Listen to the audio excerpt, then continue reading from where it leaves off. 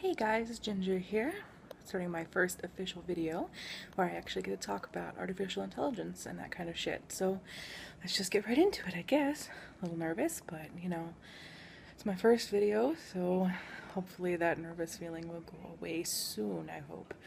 But anyway, barring that, just a quick disclaimer for everybody. I'm not any kind of scientist. I'm not studying any kind of robotics or artificial intelligence or anything like that. Everything you're going to see here is basically just me and my theories and my opinions about like robotics and artificial intelligence and all of that kind of stuff. So, maybe I'm right, maybe I'm wrong. I don't really research this kind of stuff. It's just, like I said, thoughts and opinions. So don't be too hard on me, I guess, if I say something you disagree with.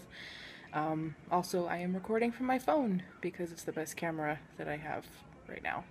So you might see it move around a little bit if I switch hands trying to hold it correctly. But anyway, aside from that, let's just go ahead and get into it, I guess.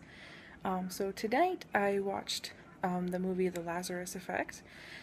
So spoilers, I guess, for anyone who hasn't seen it yet.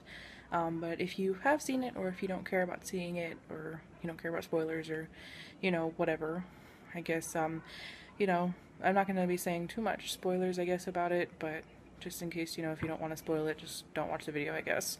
Which sucks to say, like, because I do want you guys to watch my videos and get views and everything, but, we can deal with that another time. Anyway, so, and no, this is not a movie review either, just to let everyone know. I'm just taking some ideas from the movie and theorizing them. Okay, anyway, so, in the movie, it's like, they have a special serum that can bring people, animals, stuff like that back to life, right? And, I was thinking about it, and it's like, if you could do that, if you could bring, either a beloved pet or, a close friend or relative back to life who had passed away, would you do that? And as I was thinking about it, moving around my camera, sorry. I was thinking that personally myself, I wouldn't do that myself. I believe that it's necessary to grieve for people, and, if you have more people still living than maybe nature intended, while also more people are being born to populate the earth, then, what kind of ramifications would that have for our earth and our ecosystem and our society? So, like, I guess if you look at it this way, if you take, like 100 people, right, and every year maybe 20 die and are replaced by another 20 being born, let's just say, then, that's the normal influx of people, and that's the normal yearly amount, and that's how the ecosystem, I can't talk, that's how the ecosystem works, I guess, everything like that. But if you take away those 20 people that have died, and they remain alive through, this special serum that they're bringing back to life, and they don't actually pass on, then you're going to have 20 more people being born than maybe the ecosystem can handle.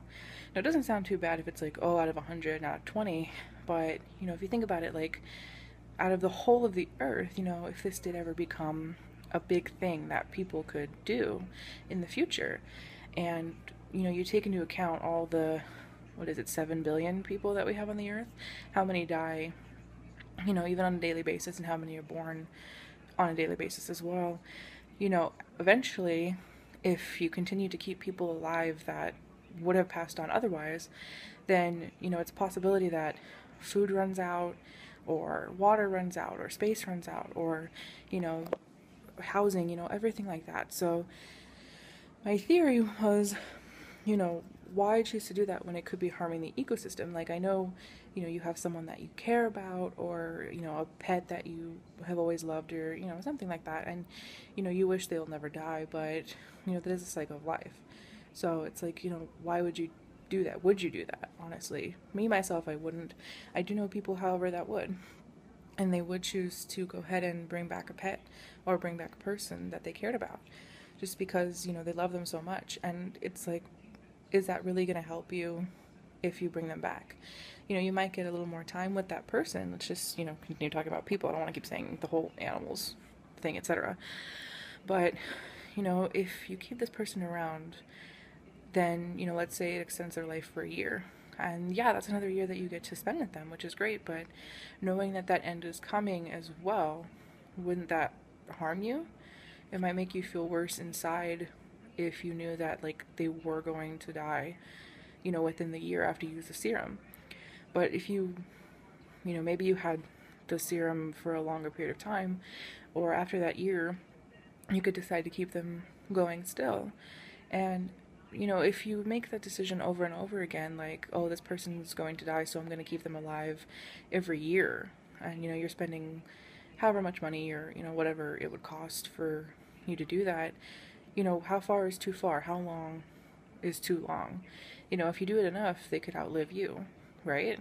And then who else is going to bring them back after you die? Or who's going to bring you back? Maybe they wouldn't choose to do that for you, even though you did spend all this time bringing them back as well. You know, so it's really an ethical question of, like, would you do it and why? And, you know, how long would you do it for? And, you know, how would you handle that? Myself, I don't think I could handle that. Like, I prefer to just go through the grieving process and, you know, cut it off there. I don't believe that it's my job to be like, oh, you know, this person can continue to live or this person should die. You know, that's not what I believe is my choice or my right to choose for something, for someone else. So, myself, I wouldn't do that, but, you know, maybe you would. And if you would, like, I think you have to consider the ethical possibility of, like, maybe you're harming that person as well. You know, if you bring them back at the age that they were when they died, like, let's say they were, you know, 90 years old, and your body deteriorates with age over time, regardless of when you're going to die or live, you know. So if you only bring them back when they're 90, you know, and you want to keep them alive, is it really the right choice for them? You know, what if they had a condition like arthritis or something, and they were in pain, like, all the time?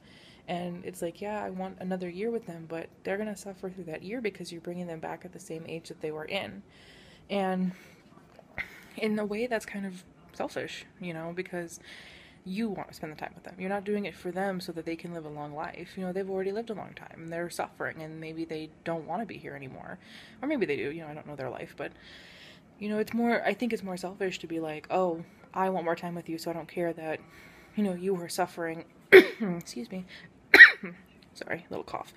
So, you know, it's like, I don't care that you were suffering, or that bringing you back could make you continue suffering if you want that time with them. But at the same time, you know, there are people that would be like, yeah, it's like, you know, I lost my parent or my best friend or, you know, whoever. And it's like, you know, what would you give up to continue on with them? You know, parents who have lost children, of course, they would do anything to keep their child around for a lot longer. And does age make a difference of why you would do that? You know, maybe if someone was 5 years old instead of 95 years old, then, you know, reasonably they live a long time, right? So maybe you'd want to go ahead and continue with them for a long time and you'd want to give them that life, but, you know, you never know what would happen in the end. So, personally, myself, I wouldn't choose to do that. It's not my decision to make, you know. I mean, I guess it's harder to say it now, like, on video, talking to YouTube, like, by myself, trying to say, like, oh, I wouldn't do that. You know, I've never been in that situation. You know, I don't, you know, there's nothing that can bring people back from the dead now. So maybe in a different life or a different position, I would choose to do that. But as far as I can say right now, no, I wouldn't. And I guess that's case closed. I mean, I've just been babbling about that for about 9 minutes. So I guess it's a good time to end that discussion there, I suppose.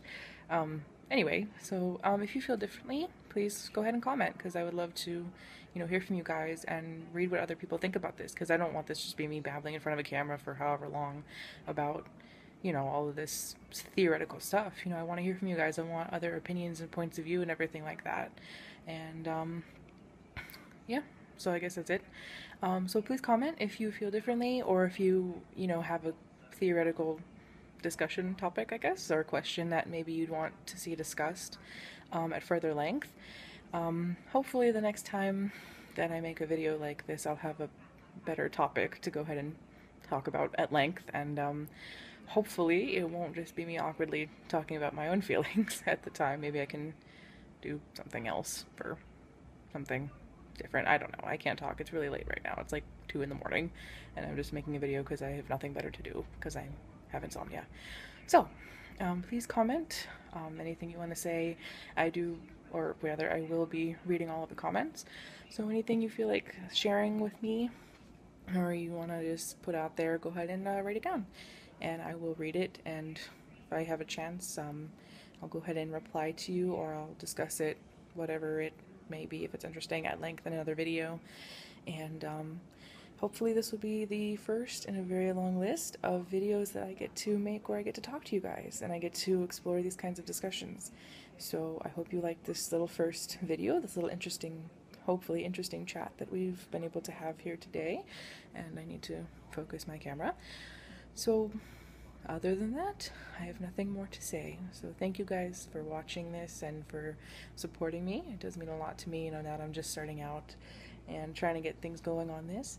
And until I see you all again, stay humanoid.